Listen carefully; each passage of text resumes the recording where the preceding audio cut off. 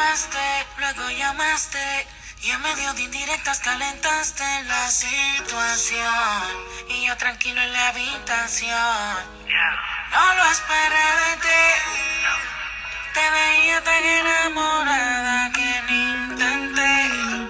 Ahora te pregunto, ¿por qué sigues con él? Si borracha me confesaste que no te lo hace bien. Tú le calientas la comida, pero él no te sabe comer. Si pruebas no vas a volver. No, ¿por qué sigues con él? Si borracha me confesaste que no te lo hace bien.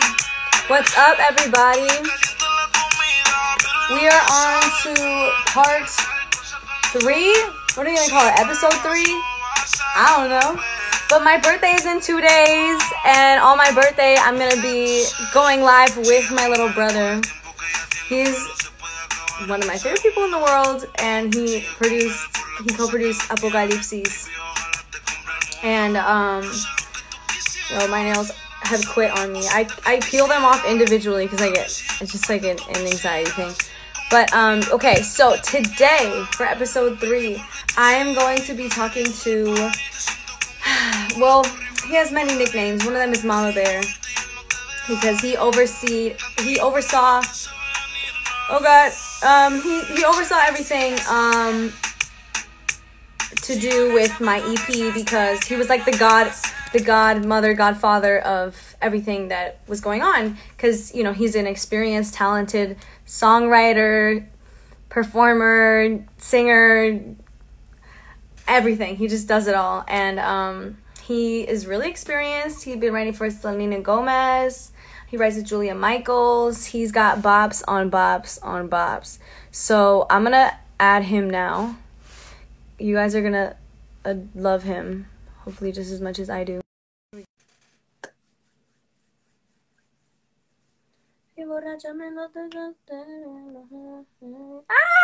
Hi. Hi. How are you? I'm good. I miss you. I miss you more. It's been like forever on top of forever. It has. I know. Wait, where are you right now? It looks so spacious. I am in a little town called Cuyamaca in the middle of absolutely nowhere. Love that. Just Okay, tell me more. Enjoying nature and writing music. There's a piano over there. Just like, oh, that's beautiful. Just living my life in the nature, and, you know, trying to use this insane moment to, you know, appreciate whatever the hell we can appreciate. Exactly. No, that's exactly what I should be doing too. I mean, I've been writing a lot, kind of. I think you'd be proud of me when I say that I've been writing a lot by myself, and like writing songs and stuff, you know. Well, you better send them to me. I want to hear. Okay, I will. I've been Kyfex has been sending me tracks. Oh, sick. For those of you who don't know who Kyfex is, he is a Peruvian producer, very, very underrated for like everything that he does, but he's super cool, and he sends me tracks from Peru over WhatsApp, and then I'll just like record over them and send them back. He's underrated, but that's the beginning of his journey. The world will soon know that he's You're right. Exactly. Yeah. Exactly. Yes, you have a good point there. But yeah, I was just telling them you were like the overseer of all that was going on my EP, and you got to see me grow as an artist while we were doing it, and while we were there, and in the process of, because I know we did this little camp. Maybe it was a year ago or 2 years ago. It was a year ago. It was a year ago. It was a year ago in the summer. So it was like around now, actually. It was, yeah. And yeah, I just wanted you to just talk about your experience on the EP and kind of what you learned, or like, yeah. For sure. No, it was amazing. You know, we worked together on, you and I worked together on your song for Instant Family. Mm-hmm. And which we had so much fun doing, and it was like so natural and beautiful. And then when Wendy Goldstein, who is at your amazing label Republic, hit me up and told me what your vision was for you to really move into your artist project, I just thought it was so exciting, like mixing sort of Peruvian folk music and traditional Peruvian music with alternative pop and like current Latin pop, like mixing all three of those worlds. I just thought it sounded like such a cool idea. When you and I got on the phone, I think actually you came over, right? You and your mom came over. Yeah. And you explained your vision even more in depth. And I just thought it sounded like such a cool thing to do, such a cool thing to learn from. You gave me this huge, you like told me all these different like classic Peruvian artists to listen to. We even made a playlist together, remember? We it was sure like a did. Playlist of songs that we really enjoyed and maybe could draw from, whether it was a theme or whether it was a certain instrument. For sure, I remember that. Exactly, and I still listen to that playlist all the time. It's like the perfect day off music. It's like emotional, but all the rhythms and the grooves feel like you're like on vacation, even though the vocal melodies can be like super heartbreaking. You're still like living in it. So we just working with you has been so cool because it's exploring all these different textures. And you know, between Poppy and then everything on the EP, I feel so proud of you and so proud of it. But also I'm really excited about some of the other unbelievable songs that we have. That we haven't released. That haven't been released. There's my two favorites that I don't know if you've announced titles, so I won't say their names. You can say it, it's fine, it's fine. Okay, so Mona Lisa and then Adios. I think those are my two favorites ever. Okay. Of yours. Okay. They haven't been released yet, and I'm obsessed with them. Did you hear you were the one who sent me the latest version of Mona Lisa. I love it. Like Sean killed it. Sean absolutely killed it. It's so Sean Wasabi for president. Andres and Mauricio, you know, they can be in the cabinet too. I mean, it's so good, and it's just so cool. So I'm really excited. So proud of what the growth you've already had, but when people hear what's coming next, it's going to be even crazier because the melding of all the different worlds, like I think we push those boundaries even farther, and I'm just so excited for it. But what also was so dope too is working with you is like you have amazing melody ideas, and like yes, I technically oversaw the project, but when it comes to Peruvian music, when it comes to Latin pop, like that is your world, that is not my world. So it's so dope to like follow your lead in that sense, and all the amazing, you know, Latinx writers that you brought into the project to make sure that like we were keeping this shit real. That was so cool. And your amazing dog and your mom and your brother. We had a blast. Oh my gosh. No, you really are reminding me of how fun it was to be in the room and in the studio. And I hope as soon as they open up again, we can go and get right back to it. Yeah. There's a lot more to do. Any of them are. It's all I want to do. It's really all I want to do in it. I've just been making the most out of it in my home studio. But I have a few questions. And if you guys have questions, if you're watching, like, feel free to ask away, and I'll definitely like read them and ask them to Justin or myself. And basically, so what would you say is your favorite song of the EP, or the one that resonates most with you in your life right now? I mean, it's hard to say the favorites, right? Because not that I co-wrote every song, but I was just a part of the whole process, so it's hard to pick your favorites. But I think Loving Kind is really, really cool. I think you always make fun of the way I say it, but I have to try to say it like you say it, because that's how we sing it in the song. But Chocolate, which I don't. Chocolate! Because you can't say chocolate, because that's not how the melody sings. So I can't just say chocolate. I have to say it how you sing it. I just think that's just feels such a feel-good, cool song. I like that the structure isn't traditional pop structure, but all the pop hooks are in there. But if I had to pick, I would say Loving Kind. I feel like Loving Kind is just like, it does that thing where it's super cool as well as being very truthful to your life.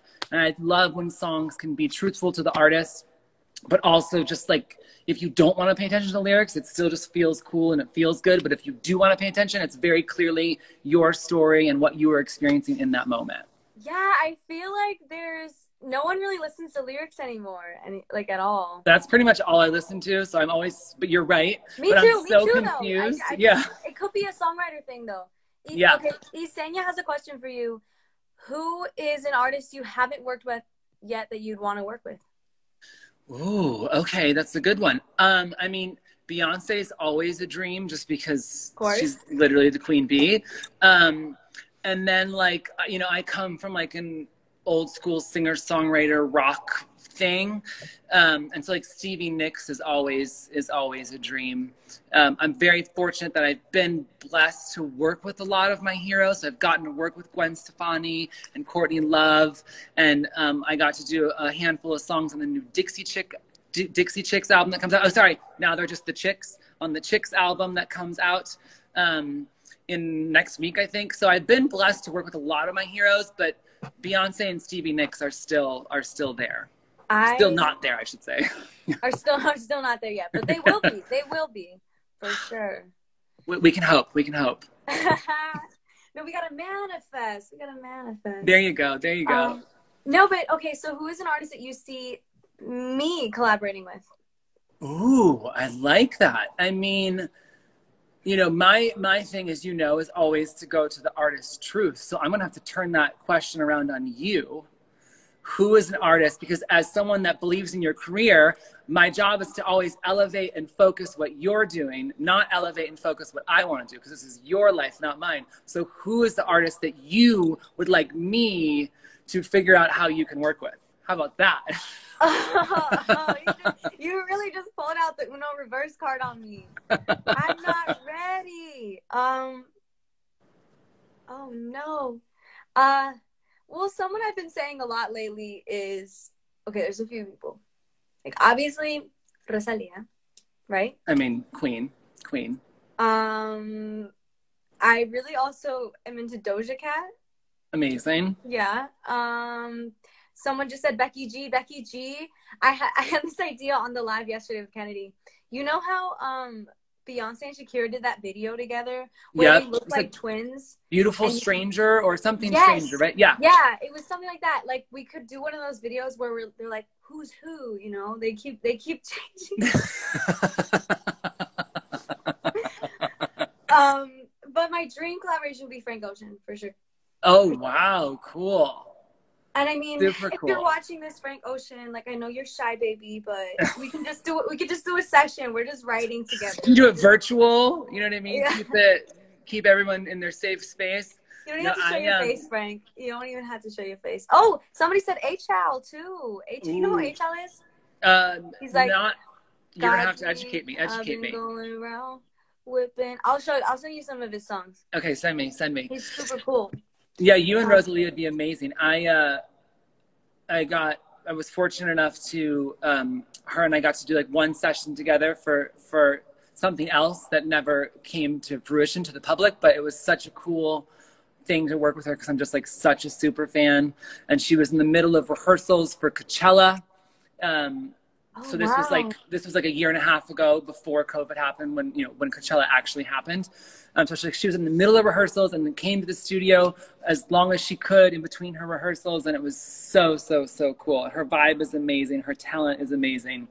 Yeah, I think those are all three of those choices are really, really good for you. I think that would be unbelievable. I would love that. I also like admire Doja Cat as a lyricist too. I just think she's so clever and so sassy. It's like everything that I want to be, you know.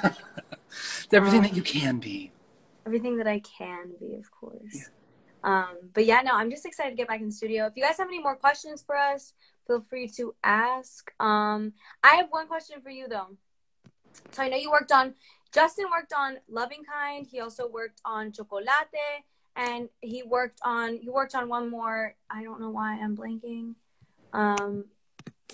So I just gotta look up my own name. I don't even know the names on my own EP. What the hell? And you also worked on The Chase.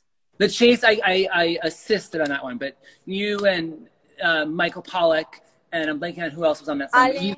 Oh my God, amazing! Yeah. Amazing. You guys really. I was just fortunate enough to like listen and give some notes, but you guys really slayed that one all by yourselves.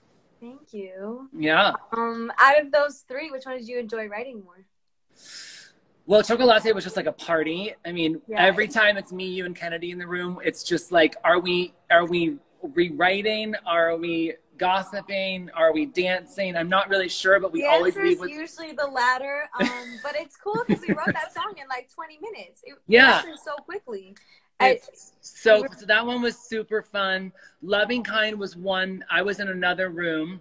Well, I think we wrote, correct me if I'm wrong, but I'm pretty sure Chocolate and Loving Kind were written on the exact same day. I'm almost positive. And you and Kennedy left Chocolate, went across the hall, and we're working on Loving Kind with Nick Monson and I can't remember who else. Was Skylar in that one? I can't remember. It's a year ago now, so I'm like lost. Well, but also those sessions that we did to write these songs, except for Todo Está Bien, happened in only like a span of 3 weeks or a month. It was quick. And we were in it every day too. Yeah. So and the 2 songs I mentioned before that I worship, Mona Lisa and Adios, were also written in that same time period. So like we all locked ourselves in the Republic Studios for like 3 weeks and just knocked it all out. But so anyway, I can't remember if Loving Kind and Chocolate were the same day, but they might have been. All I know is like Loving Kind, you guys already were like, you were already slaying that. I almost swore, I'm trying to be really polite on your Instagram. But you guys were already slaying that. And I walked in and just, again, I was just sort of helped. So that one was really cool to walk in on because you guys were already like 30% into it. And I was like, oh, this is really cool. This is really cool. And Nick obviously had done the guitar part, blah, blah, blah. But then I remember Andres came over and started playing all the percussion parts on Lovin' Kind. And it was just such a cool experience. So Chocolate Latte was like a full party, but Loving Kind was one that I walked into and it's like, oh, what is happening here? This feels really good. Dude, I am just talking about it makes me so excited to get back in the studio. But yeah, no, thank you so much for talking to me. Like, my pleasure, girl. I just hope you have the best rest of your quarantine. Stay safe. You stay safe. I miss you so much. Miss you and more. Your dog too. You're like bear of the dog. I actually got a new puppy recently. I don't know if No way. Yeah, she's. You gotta meet her. Okay, you gotta see my new puppy. Okay. Oh my god, you got a new puppy too? Her name's Izzy. Baby. Oh, baby. Hi. Isn't she so cute? She's so cute. Her at the rescue, this is actually a really funny story. I never told you because I haven't seen you since. At the rescue, her name, they were calling her Isabela. Stop it. And I was like, I work with a really brilliant young woman named Isabela. I can't call my dog Isabela. So we started calling her Izzy. Look at that puppy. Oh my She's gosh. like 5 months, 4.5, 5 months old. She's so little. Oh my gosh, what's her name? Bon Bon. You know those little candies, the marshmallows covered in chocolate? Sure do. She's a little bum and you caramelito, no? So cute. She's the best thing ever. I mean, she pees all over the house. You know. But it happens. By the way, I just saw someone said Isabela collab with a Peruvian artist, which I agree with that too. We should find like the best Peruvian choices for you because it's so important to the music that you make. So it is. There's some really cool like artists that sing in Quechua, which is super dope. There's like Gianmarco, who's an icon, Ebayon, right? who's an Who you've icon. worked with? You've worked with Gianmarco a couple times, right? But we never did like you know, like a duet or anything. Yeah. But we did write a few songs together, which was pretty dope. I think we gotta make sure we do that for the next project because that's important for you to have that collab because it's every time we make music, you always talk about your Peruvian roots and the Peruvian music. And I think that's just such a cool thing about what you're doing musically that sets you apart from everybody else. So we have to make sure we dig into that. Yes, we will, and we will. I have some great. I'm gonna text you the songs that I've been writing. I can't wait. Then, talk about my album that I want to plan on doing. Boom. So yeah. Love Perfect. it. Yay. Hi, puppy. Okay, I'm going to take So her out good to to see you, Chino. sweetie. All right, go. Okay. Bye. Bye. Love you, Justin. I'll Love see you. soon. Bye, everybody. Okay. Bye. Say bye to Justin. Justin is literally one of my favorite people ever, you guys. Couldn't you just feel the good energy going through the phone? Because I certainly did.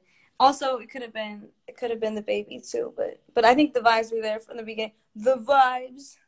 But yeah, you guys, thank you so much for your questions. Thank you so much for being here and listening to me talk about my music, which I love so much.